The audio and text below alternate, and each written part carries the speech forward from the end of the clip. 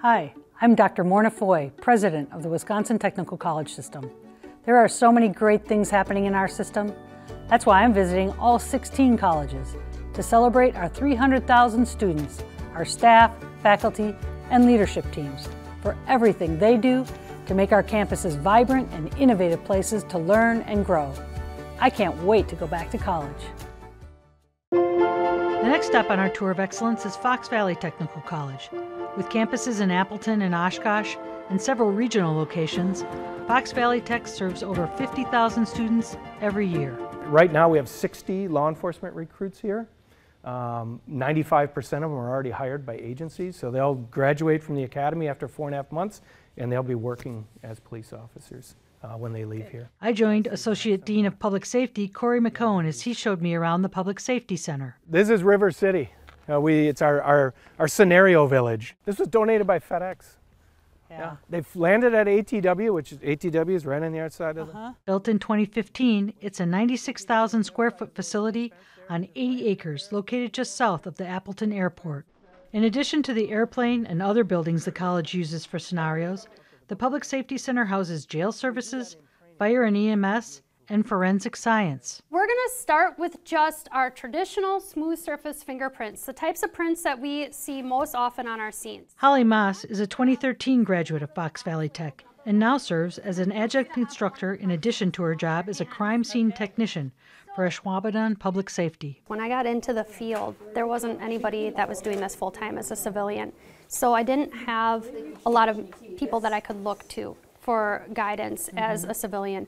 And so when I got hired, I became the first in the state and made it a goal of mine to become that person for everybody else coming up. In a fire, we want to stay back from our nozzle because if we have to flow water in a building, we want to be able to move it around. Today is also Women in Public Safety Day at Fox Valley Tech, giving high school students and myself the opportunity to learn from instructors like Shannon Young. Good job. As you kick your shoes off, you're going to put this on your head and leave it up.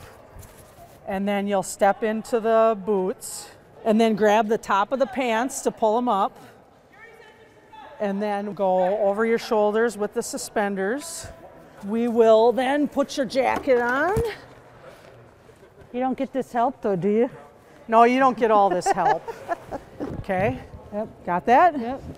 This is going to go on your face and you're going to tighten it to the point where it feels slightly uncomfortable. Okay. Because as you move and sweat and move around, it loosens up and you don't want it to lose air. Okay? So this will go back over and pull the straps straight back on each side. So like here. Now what I'm going to do is I'm going to turn your air pack on for you. Okay? And then we're going to hook you up to breathing air. So I'm going to hook this up for you, and I'll give you these gloves because you'll be able to put these on.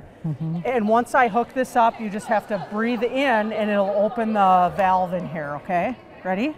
Yep. Just go ahead, breathe in. I was one of the first female firefighters in Appleton back in the 1980s, back in the 1900s.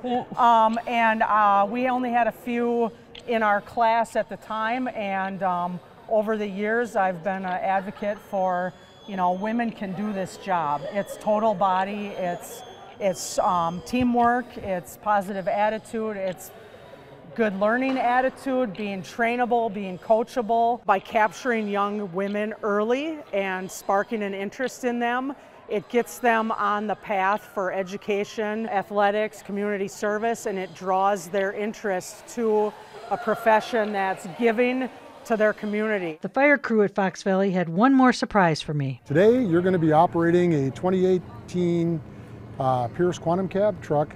It's 11 feet tall, 36 feet long, and weighs 49,000 pounds.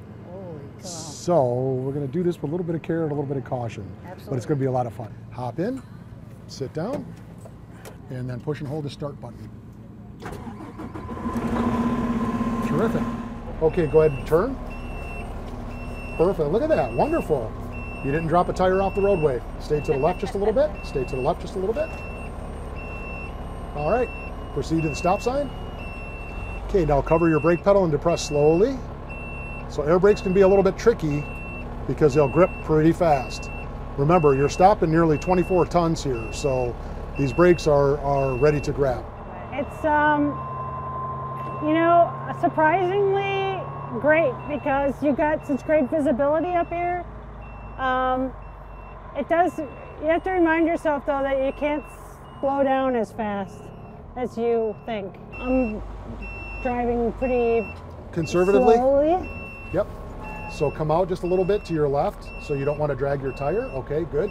And then come around. Yep. Would you like me to take you around at our speed?